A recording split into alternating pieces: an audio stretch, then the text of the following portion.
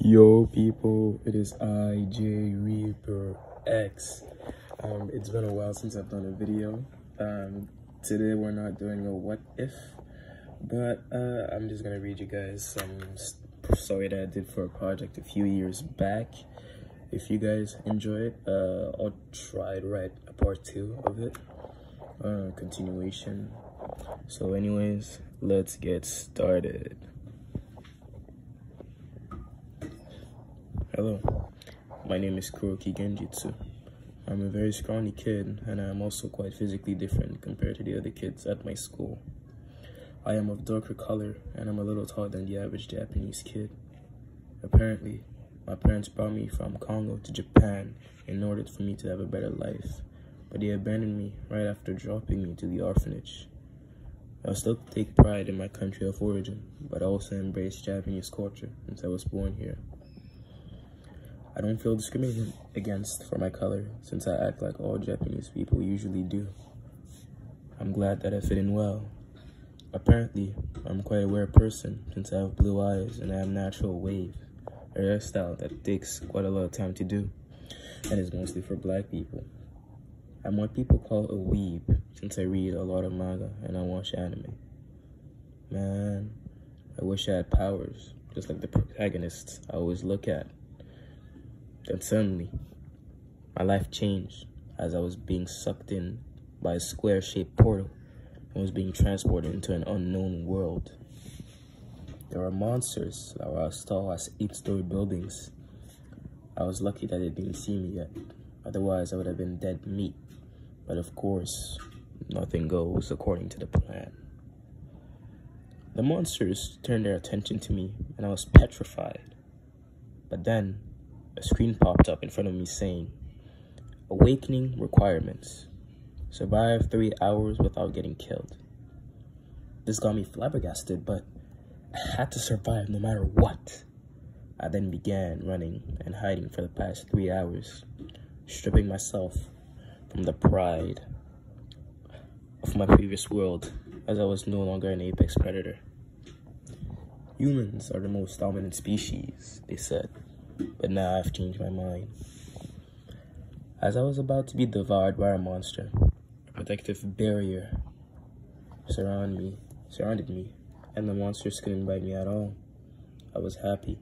I survived those hideous monsters that were even worse than Satan. And I was finally ready to awaken. The screen in front of me said, "Congratulations, player. You have survived 3 hours in Door Dimension S. The reward for completing the quest is a power of your choice." I was incredibly happy that it was worth the torment. After having some thought, I just said out loud, "Power fruit."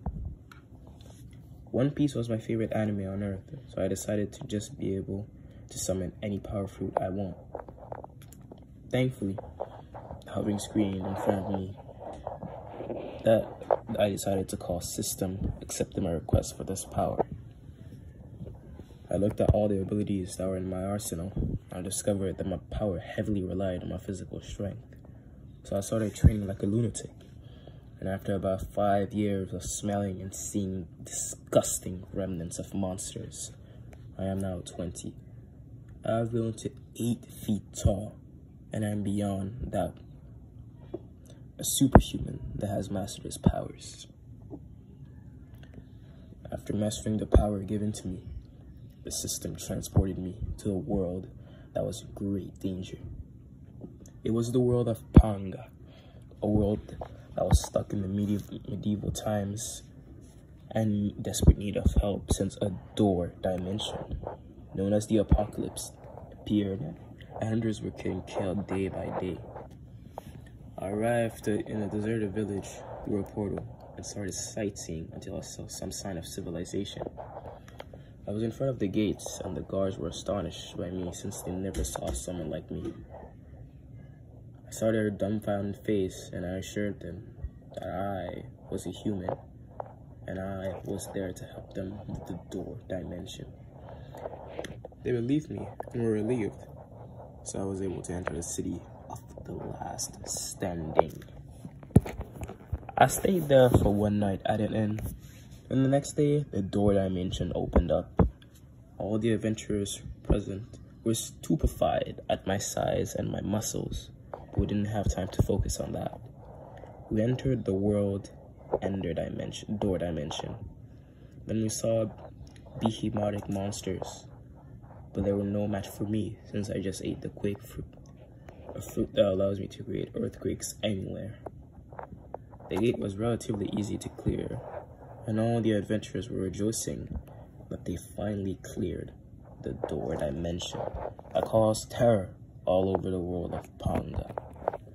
Then came out of the gate as it closed behind us, and everyone was cheering on us, cheering us on. And then, suddenly, a portal appeared behind me, and as the celebrations were going on, everybody looked at me as I fell into the portal, not knowing where my next destination would be. Thank you guys for looking at the video, and if you need a part 2, just tell me, and I'll see you next time. Peace out.